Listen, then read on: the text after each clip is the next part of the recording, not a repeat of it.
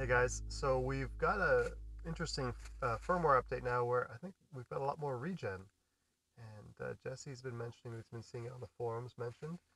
So I've been watching the MoTeC here, and certainly there is more regen, but it goes away. So it's kind of cool.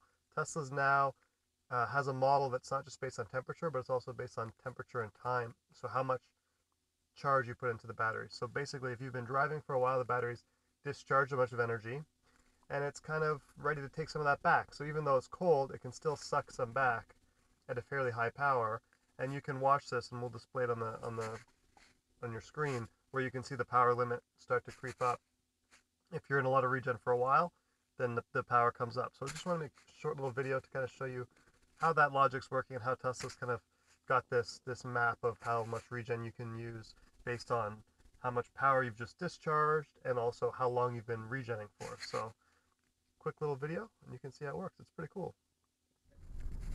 So before, the way it worked is that based on the battery temperature, there would just be a hard limit. And you know, at the temperature that we're at today, which is about 0 degrees Celsius, or 32, because that's a great number for when, when water is freezing, it would just be like a fixed limit of like negative 30 kilowatts. And no matter how long you accelerated for, it would just, you would be waiting forever. And especially on cold days, when you're driving efficiently around town, the battery just will not warm up.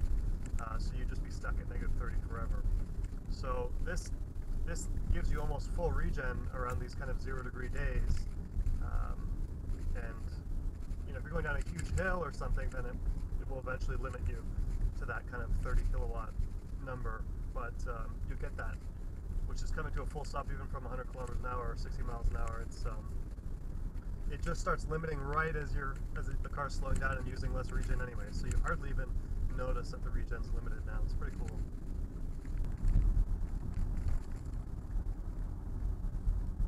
Jump.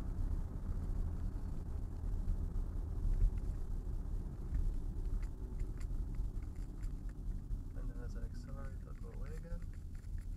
How did I not notice that before? So only in this firmware update, you really got to be looking for it. And there, they're gone. Crazy. And then I come back again. So full regen. Now the limit's starting to come in.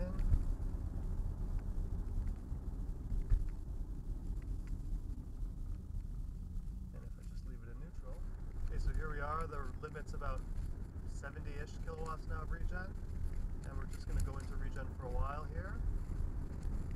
And it's at 65.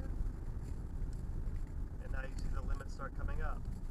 It's chasing the limit, and the power is following that limit perfectly. Down to 40, 39, 38. And then as soon as I accelerate again, all of a sudden, that limit starts going back down. So now we're allowed to use a lot of regen again because we've accelerated.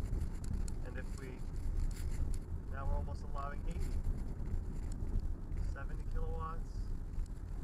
We're just hitting that limit perfectly. And it's eating it away as we're kind of giving the battery as much as it's willing to take at its current temperature. And then, interestingly, if I don't accelerate, let's see what happens. I'm just going to put it in neutral, and we'll see how long until we get that regen back. See, the limit is still there. It's really slowly going down. Whereas before, when I accelerated, it would go down right away. So here I'm stopped in the middle of the road, hopefully don't get rear-ended, but you can see that limit now is staying at negative 42. And as soon as I accelerate and get some energy out of the battery, look at that, right away, it goes down. So basically what it's saying is that inside the battery, and you have to forgive me for not being an expert on this, the battery is almost working like a sponge. It's letting it out, and as it lets it out, even though it's cold, it can still take that back in to some degree. And so I find that very interesting. I don't know exactly physically what's happening, but obviously the damage that happens to the battery cells themselves happen with sustained charge over a long period of time. And there is that elastic sponge-like effect, which when you accelerate, then you're allowed some regen to get that energy back in. And if you put too much in, it starts, imagine, clogging up that sponge, and then now it can't take as much. And until you discharge again, you don't open that sponge back up, if you will, to let the battery come back in. So I just was watching the MoTeC dash. I found that kind of interesting, the way that was working, and we just wanted to make a quick little video about it for how this new logic works with this battery, this regen cool temperature. So that's it, guys.